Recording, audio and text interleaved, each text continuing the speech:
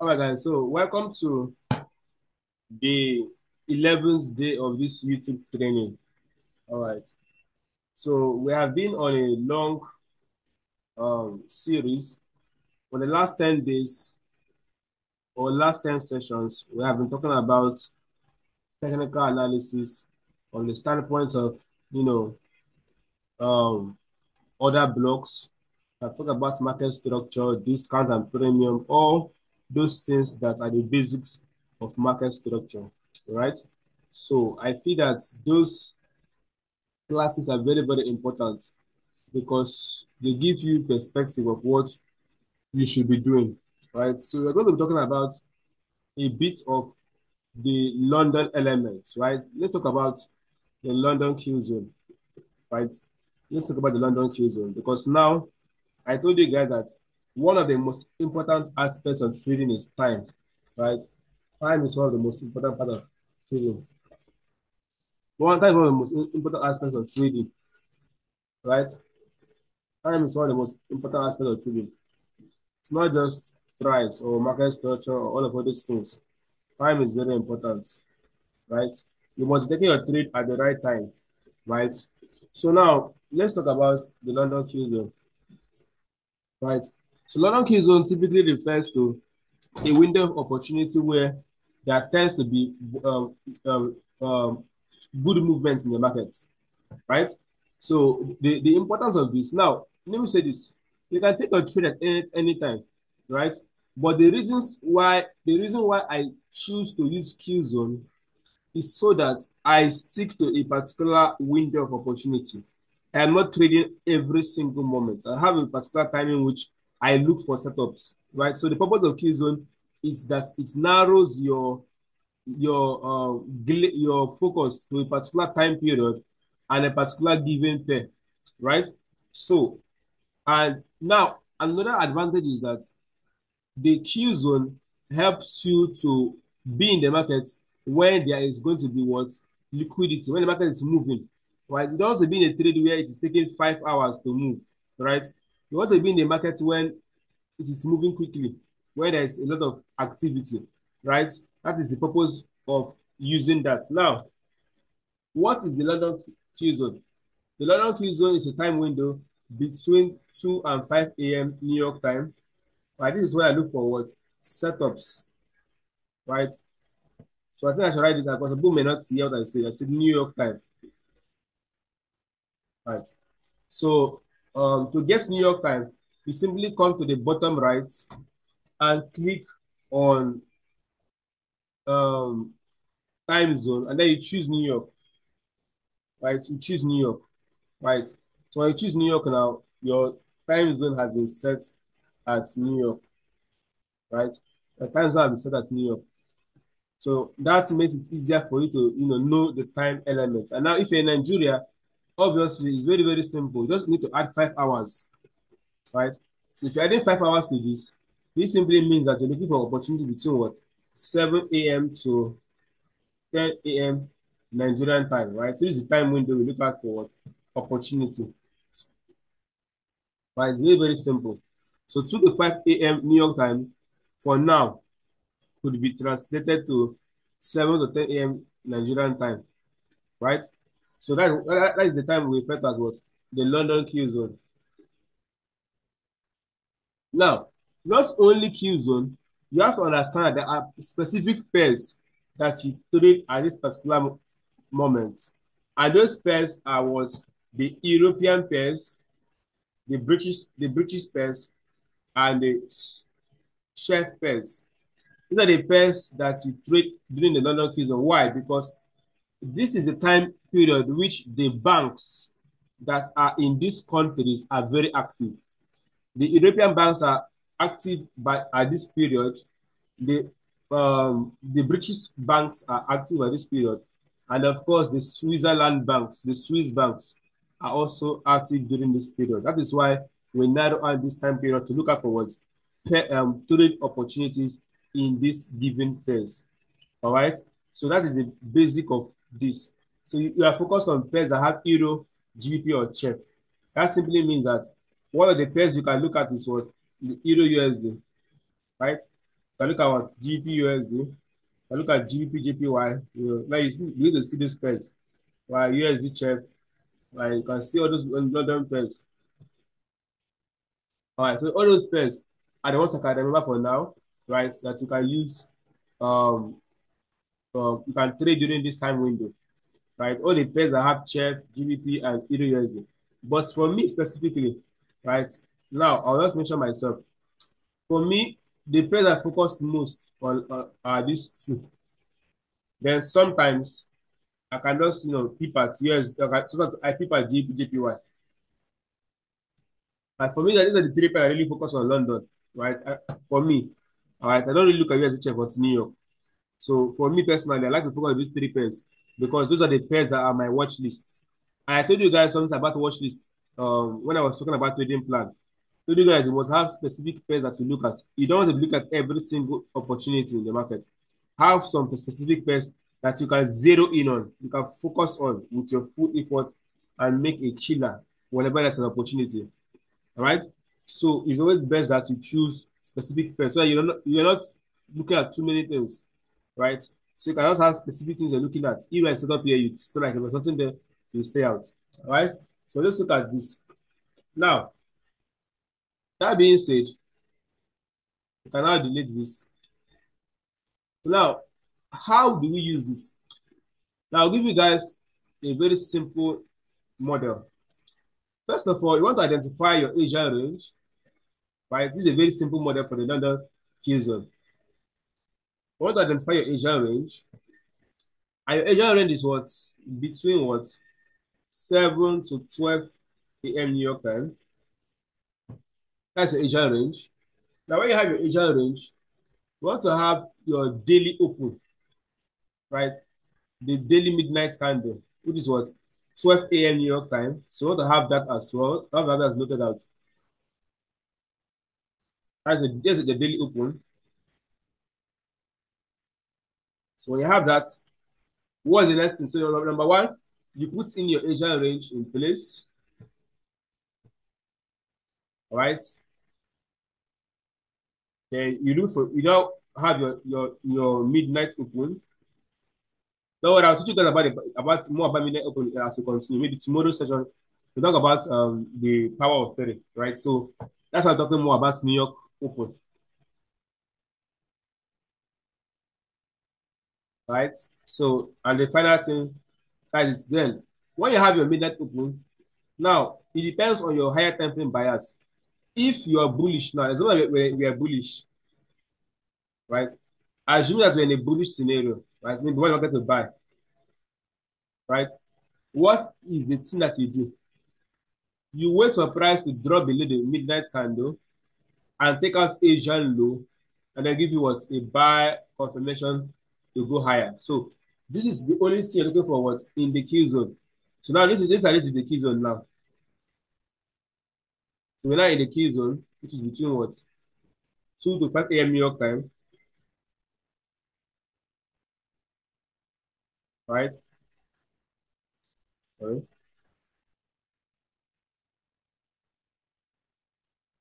So you have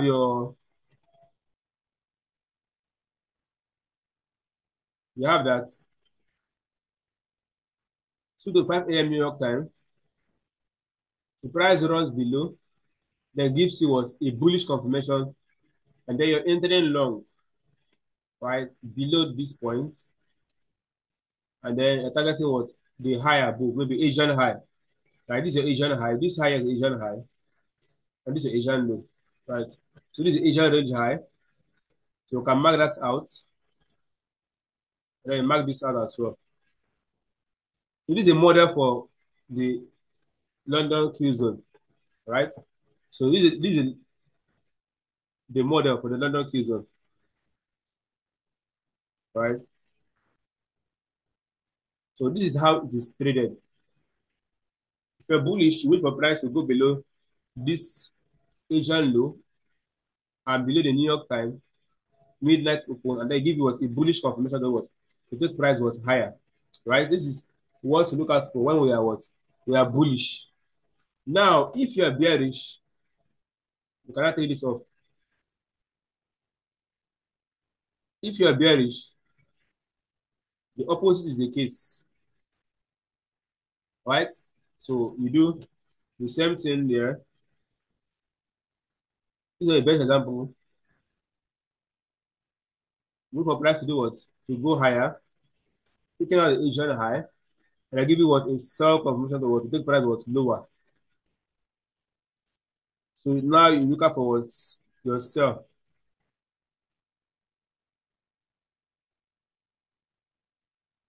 And so this is the only thing you do what? During your London Killzone, right? So this is a simple trading model for a bullish and a bearish example.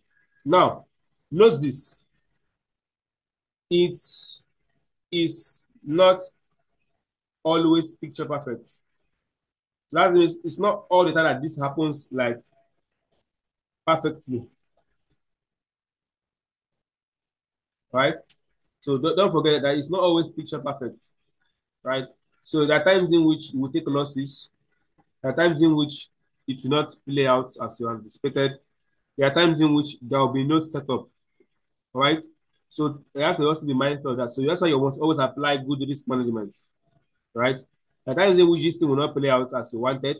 There are times in which there be market will take you out, you take a loss. Maybe your bias was wrong, right? Or something was off in your analysis. Right? That doesn't mean that you're a bad trader. It simply means that you took a loss, which is what normal with every trader. All right. So now we have gotten that. Let's look at for what examples. I'm going to be quickly putting my Asian range too.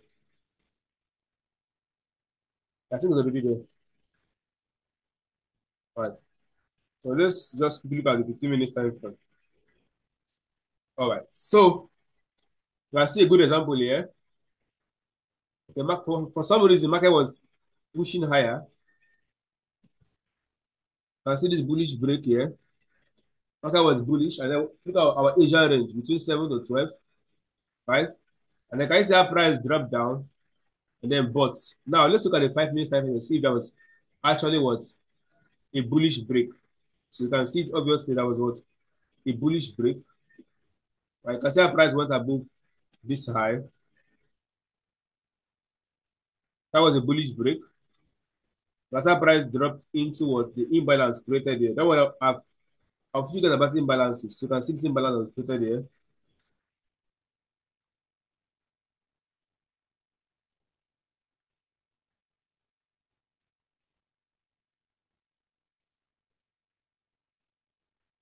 Fine. That's our price came back, tapped into this area, and then ran higher. All right. This was a very clear example of what a London Killzone trade. And when did this occur? Look at this. This is 2 o'clock, and this is 5 o'clock. Right, look at this, look at my blue tool above here. This is 2 o'clock, and this is 5 o'clock. You can see how this opportunity happened was inside the London Key Zone, right? So that's a very good example that we had there. So let's look at one last example because I don't want this video to be so long because we have been having long videos for a while now. Right now, this is an example where it did not play out, right? The market was, for some reason, bearish. Okay, let's just look at this point. Look at this one here. Market was bullish, right? No, it wasn't bullish, it was bearish. So market was kind of reversing, right? Why was kind of reversing, right? So with surprise, I wouldn't have bought this. So this was an example where it did not play out nicely. Although there was a buy here. But if you ask me, I would have expected market to drop because of what this other block here, right? I would have expected price to drop, not buy. So for me, this was not very clear to me because I would have expected bearishness on this, not buy, right? So I'm not the kind of mentor that would like to you and say, hey, play out. No, you didn't play out, right? So market was kind of bearish from year to year, right? So I don't have been looking for buys here, looking for sales instead. And then we had a sell in the New York session, right? So let's look at for sales in this point here. Now, look at something that happened there. Now, this is on 9th of October. Let's go to 5 minutes time frame. I will head straight to the 9th of October. All right. So now we are bearish on this market, but look at what happened there. Price did not run Asian high. But remember what I told you guys that price has to do what? Has to go above midnight open. So in this condition here, price fulfilled one condition, but it didn't fulfill the second one, which is what? Price going below what? Above Asian range high. Right? So one condition was fulfilled here. Market came above here, and then you can see how the market sold from here. Maybe if you use maybe a 1 minute chart or something, like for this, right? So that was kind of market social break, right? Market social broke here, and also a retest. So if you are maybe if you maybe you are trying to sell this, maybe put your enter this imbalance here. Sorry, this has been a very, very long trade. Entry here, maybe somewhere above this high. Maybe you are targeting this low here. And this happened inside the London Killzone, right? If you are targeting this, you have to hold this state for a very long time, like very, very long time, like very, very long time. That's still be holding up to now. Right? So price actually hit your TP, but it took a long time for price to hit TP. Like this is a take it here. If you saw there, like hold it up until now, when price hits the next day, the price hit TP the next day. So if you have done that, then you have got your beautiful trade there. Now another opportunity present, maybe you call that first entry there. There was a second entry, right? Market did the same thing here, run above Asian high and above midnight open. So these are midnight open here. So look at it here. Markets ran above it, right? Then, although there was no entry in the London session, but it still broke structure at the New York session. So there was a BOS here, and price entered here. This will be your second entry. Of course, I call this trade. When I'm talking about New York Killzone, then you understand why I took this trade. So I will use it to explain New York Killzone, right? So I actually call this one. So if maybe you are taking your trade, you are holding for London session. You have called this a London Killzone, and then you have holding this one. So you have got two trades with the same take profit. All right? So that is how you have called this. But this one did not occur during London Killzone. It occurred during the New York Killzone instead. Right? So that is it. So you have called this in the New York Killzone instead. Right? So that is it. Two cells, two beautiful cells. Right? So let's kind of go back a bit and look for one last example. So I'll call it a day.